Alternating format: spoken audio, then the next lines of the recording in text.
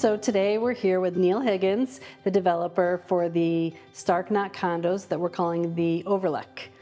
We wanted to talk with you a little bit about the process here. I know you've been an architect for about 40 years. Almost. And been designing these units for quite some time, and we're so excited that they're now finally show ready and that we can walk through them with you and talk about the process. Tell us a little bit about the units. They're roughly 2,500 square feet, 3 bedrooms. There's a study upstairs that could be easily converted to a bedroom. There's a very big, generous garage in the basement, and a nice big great room with kitchen and a island. And then I think the best part of it is the roof deck. There's a deck here on the first floor with a kitchen and great room that has a spectacular view of Good Harbor. There's a very good view from the second floor, but there's really an unparalleled, spectacular view of the ocean from the third floor. Let's talk a little bit about the location, because you just have breathtaking views, and I don't even know, it's expansive, and you can look right down at Good Harbor Beach. What are your favorite things about Gloucester and this location? Well, my wife and I kind of stumbled into a winter rental here on Cape Ann for 2 winters and didn't expect to, but just completely fell in love with the place. There's some beautiful beaches here. I think Good Harbor's the best of them. But also, Gloucester is it's still a very real working harbor, and it has sort of the best of both worlds. You just get fantastic food here, beautiful beaches. My son and I surf down at Good Harbor. You can walk down there in 10 minutes. It's really spectacular. So one of the things that we're most excited about with these condos is that they are not cookie cutter.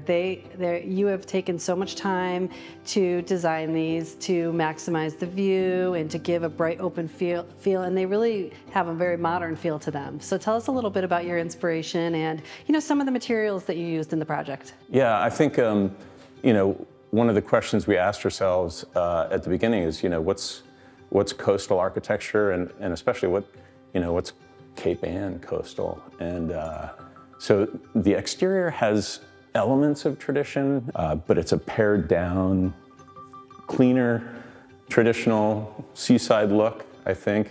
And then on the interior, we really focused, instead of thinking about style, we really focused on a natural palette and taking some of the texture and color from around Cape Ann, especially Good Harbor Beach. And I think there's 2 great advantages about using a natural palette. One is that it just has a really kind of a serene feel in here. It's very calming. The other one is that it's kind of a blank canvas for whatever your style is. Whatever you're going to bring to the table in terms of rugs or couches or the towels in your bathroom, they're going to work really well in here, no matter what your style is. So you made the decision to do the base of these houses as modular and then handcraft the finishes. Tell us a little bit about that process and the benefits of modular. Well, modular is much different than what people expect and what people remember from 30, 40 years ago. One of the things about modular, especially in Massachusetts has much more stringent engineering requirements for modular construction. They're really a very robust form of construction. Each of these boxes, it's like a bundle of tubes when you build it, and there's a lot of evidence that they do much better in a hurricane or a tornado.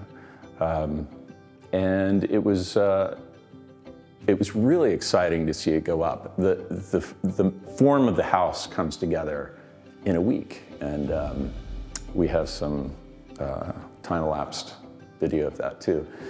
And then afterwards, there's always work to do on the interior of a modular home. And we have some of the best carpenters and a really great general contractor working on the project. I know that you spent a lot of time and focus on the materials being so close to the ocean. Tell us what you used that helped in that respect. Well, On the exterior, we really focused on low maintenance. So the siding is hardy plank, which will eventually need painting, but not for 20 or 25 years. And it's very robust and sturdy. The decks are Trex. There's no refinishing. They'll last for a great long time. Inside, we used white oak for the floor. We finished it with something called white Nordic, which makes it look like you just sanded it and didn't put any finish on it at all. It's a very natural look. Yeah, so I think the last question is, what is your absolute favorite part of these units? That's really tough. You know, I know every inch of it because I've spent so much time with it and have been very involved with construction also. I think I would have to say the roof deck and also the association with a wet bar micro kitchen with that deck up there so that you can just spend all day up there if you want. Well, the units are beautiful, and I hope you would like to come and see it for yourself. We'll be letting you know and keeping you posted on when we can show them. Thank you so much for your time. Thank you, Cindy. All right.